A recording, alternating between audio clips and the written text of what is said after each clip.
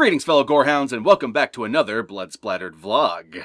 So recently we acquired some new lights for our shooting setup, so I am testing out those lights right now with this video, so if the lighting's a little weird, I apologize. Anyway, with that all said, let us talk about this week's movie, I Remember You, an Icelandic horror film that recently hit Netflix, that I knew absolutely nothing about before I watched, and actually did enjoy quite a lot, but with a few caveats. But before we get into those caveats, allow me to explain what this movie's about for those who have no idea. So I Remember You is essentially about this one missing persons case in which this doctor's kid went missing 3 years ago. Apparently the kid was playing hide and seek and then he went to go hide, but then no one ever found him afterwards. And he was apparently last seen at this one gas station, but they don't know where he was going when he went to that gas station. And over the course of the last 3 years, the case has gone cold and all the leads have dried up. That is until one day the doctor is called onto a crime scene because he is a crime scene consultant for the police, and it's this apparent suicide inside this one small church in the middle of nowhere, and while this one detective and the doctor start investigating this suicide, it ends up unraveling a whole bunch of mysteries, not the least of which being his missing kid. But as to how that all comes about, I'm gonna leave that for the spoiler section because that's hardcore spoilers. But needless to say, with just that little description, you're probably going to understand my first caveat with this movie, and that's that this movie is extremely convoluted. It's got all these mysteries and pieces that are all intricately woven, and eventually all is revealed by the end of it. But the journey leading up to that conclusion can be extremely confusing at times just because of how much is going on. It's a lot to keep up with, and I'm not entirely sure if its confusing nature and its convolution is a result of something being lost in translation, or if it really is just an extremely confusing and convoluted movie. That being said, the movie does tie up in a way that is somewhat satisfying, though it does leave a lot of questions. Questions that might make you lead to poking holes in the rest of the movie, so be warned about that. Everyone in this film gives fantastic performances, and you really find yourself feeling for the doctor over the course of this movie. Just every time something happens that reminds him of his kid and reminds him of the futility of his search for his kid, it just really pulled my heartstrings. This poor dude has been searching for his kid for 3 years, and he's pretty sure that the kid is not alive because the kid was a diabetic. So unless someone kidnapped him and has been giving him insulin, the kid is not going to survive on his own. There's no way. The kid was probably dead months ago. Nay, the kid was probably dead within the first year. And every time that starts to sink in a little more over the course of the movie, just, oh man, you just start to tear up. Like, it's hardcore. It's like a movie almost entirely composed of scenes like that one from Mystic River in which Sean Penn is screaming, "Is that my daughter over there?" Though I will admit, in this movie, it's a lot more subtle than that. It's not like super melodramatic like that scene is. But the feeling of that scene gives you a really good idea of what you feel in this movie a lot. And the other thing I really liked about this movie is that even though I was confused many times over the course of this movie, I was thoroughly engaged in the mystery as a whole. I wanted to see how each piece was going to tie together and how each plot thread was going to collide. With each piece of the puzzle peeled, I wanted to know what the next layer was going to be. My other caveat with this movie, however, is I'm not exactly sure why it's called I Remember You. I mean, I think I have a general idea of why it's called that. There is a lot of memories in this movie, but I don't know. That absolutely might be something that's lost in translation because its original title was in Icelandic and I don't know how to pronounce that title. And for all I know, that title might be completely different from this one. So take my complaint there with a grain of salt because I have no idea. Anyway, despite being confused quite a few times over the course of this movie, I did enjoy I Remember You, and I would recommend it to people who like themselves a good mystery, as well as people who enjoy themselves a good foreign language thriller.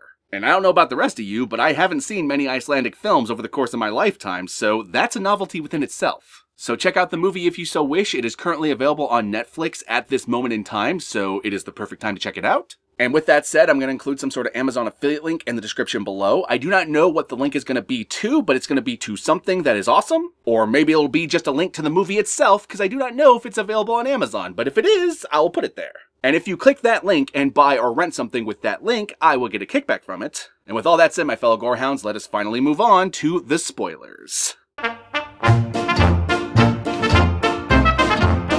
And because this movie is so convoluted, I'm not going to go plot point by plot point like I sometimes do with these reviews. I'm going to talk a little bit more vaguely because Jesus Christ, does a lot happen in this movie. Alrighty then, so everything I told you in the pre-spoiler section about the doctor, the suicide, the missing kid, yada yada yada, that is essentially plot A. Because as it turns out, there's a plot B in this movie in which this couple and their best friend are going to this abandoned town in the middle of Iceland, and their goal is to renovate one of the houses in the town and turn the town into a tourist resort. But unfortunately, this town is on an island, so in order to get to it, they need to take a ferry. And the ferry is very weather pending, so it's not always available, and on top of that, there's not really good cell service on this island. So as you can imagine, when spooky shit starts happening on this island, and I do mean spooky shit like seeing ghosts, or at least you think it's ghost, it might just be something that's there, which I'll go into that part later in this review because that is hardcore spoilers. That means there's no immediate way for these people to get off this island and get to safety.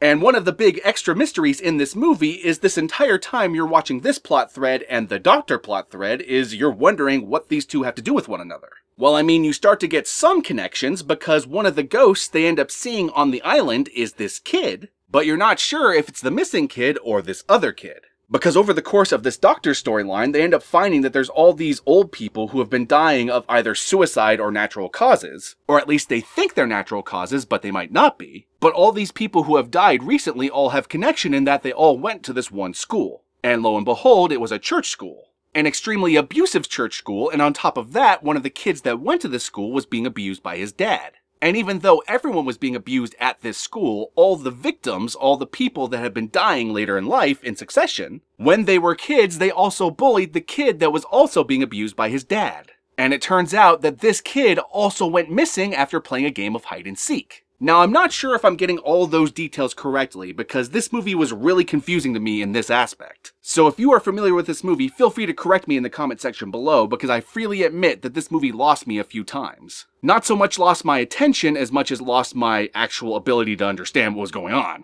And like I said, I'm not sure if it's because the movie was convoluted or if because things were lost in translation.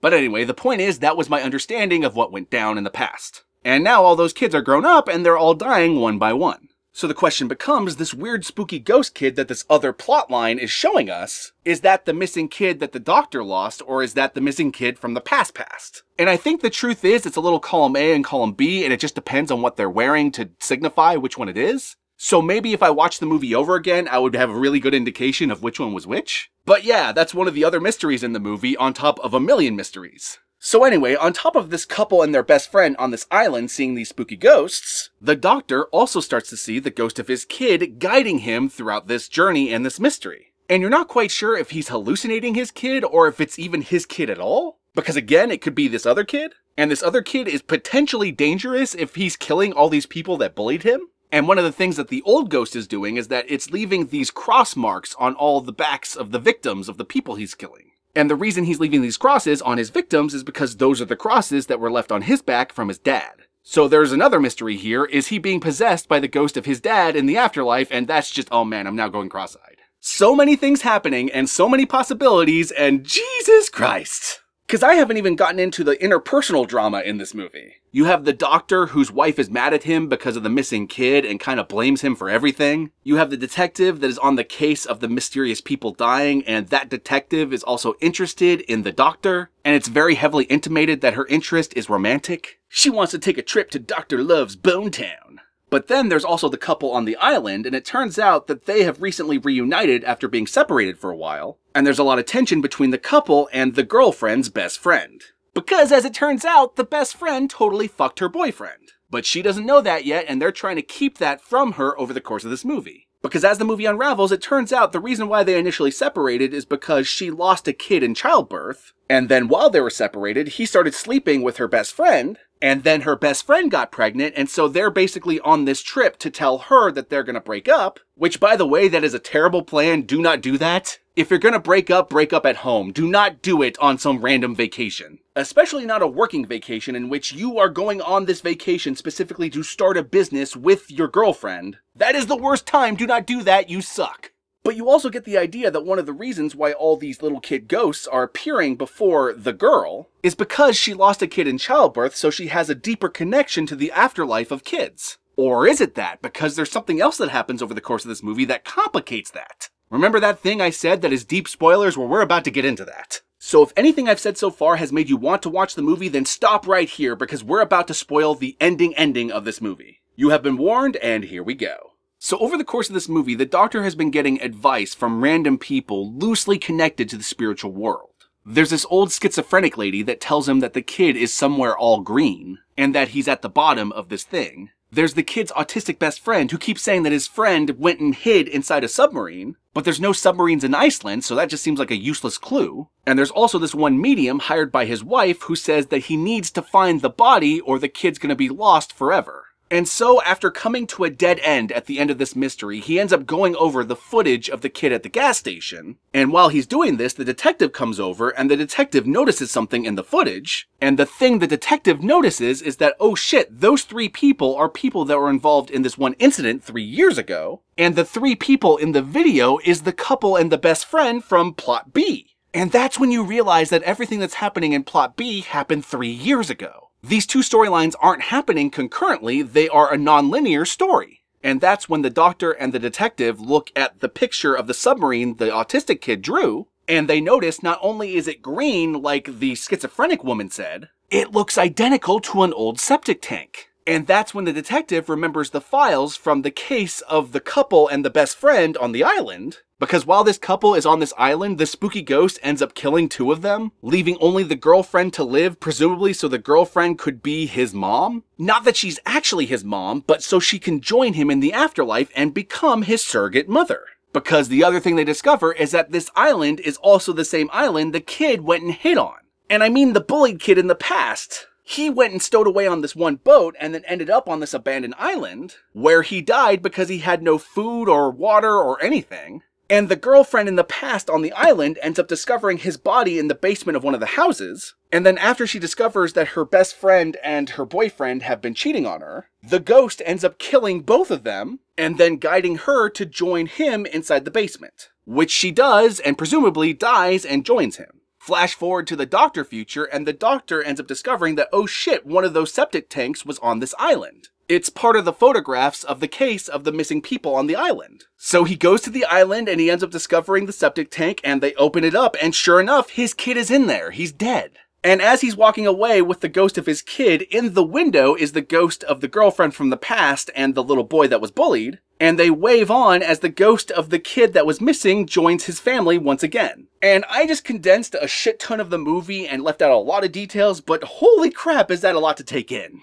But there's a lot about this ending that really confuses me. Were the kids helping each other in the afterlife? Were they friends? At one point, the medium says to the doctor that his kid unleashed this other kid, but it's never really explained how he unleashed him. You can assume he came to this island and then died himself and that awoke the other kid, but it's not really clear how or why. And the kid's apparently killing all his old bullies, but he's also friendly to the doctor?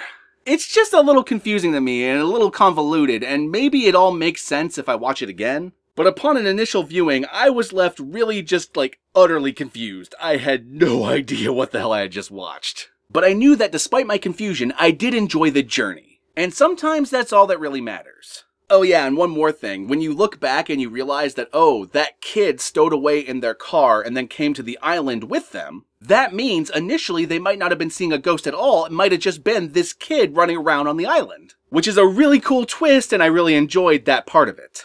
And again, if there's anything about this movie that I am misinterpreting, feel free to correct me below, because I was lost as all hell. Anyway, my fellow Gorehounds, as per usual, be sure to like, comment, subscribe, and don't forget to ring that notification bell so that you're notified of my videos immediately upon their upload. And as always, peace out, and I'll catch y'all later.